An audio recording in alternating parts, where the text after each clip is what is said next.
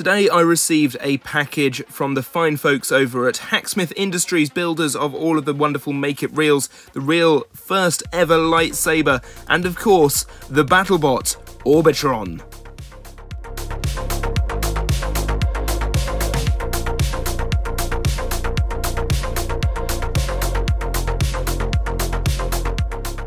Hacksmith Industries have produced a model kit of their BattleBot Orbitron, and it is that kit I shall be building and reviewing today.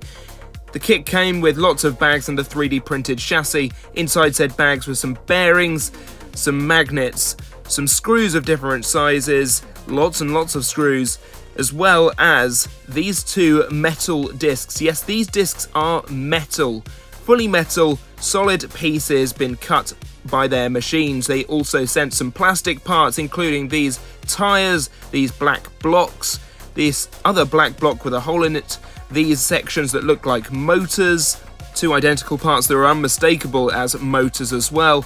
We also have this external assembly piece.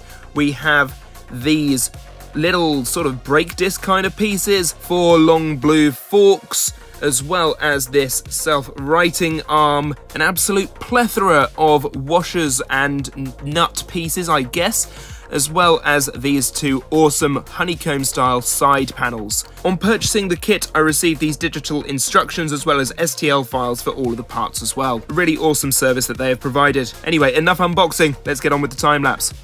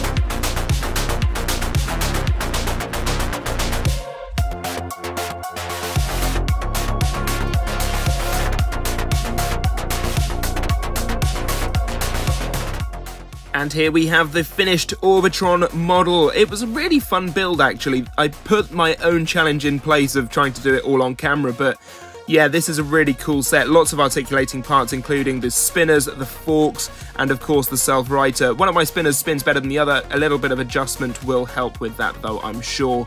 This is a really well-designed little kit. Even the wheels move on it, even though they just touch the top panel just a little bit, but that's fine. I'm utterly fine with that because ultimately they didn't have to bother with moving wheels, but they have. Even the top panel is removable. A magnet will allow that to happen, and it's a nice press fit as well, so it's not going to just come off loosely, but you can see all the internal details that they've provided.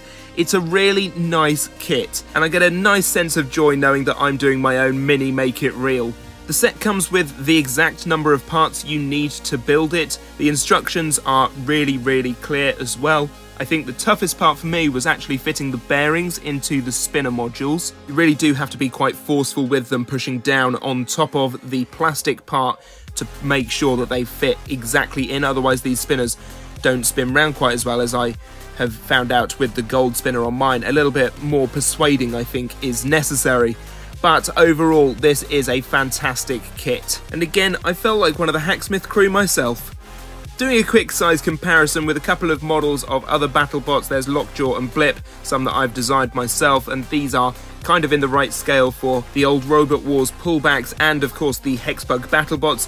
This is a lot bigger, but of course this isn't a toy really. Though it's 3D printed, it has metal pieces, it requires you to screw stuff together yourself. This is for model enthusiasts and people who love the bot, and I love it for that. This is a very cool set. Thank you to the Hacksmith team for producing it, and thank you all for watching. I hope you enjoyed this video. If you did, give it a like, do subscribe, and I shall see you again in the future.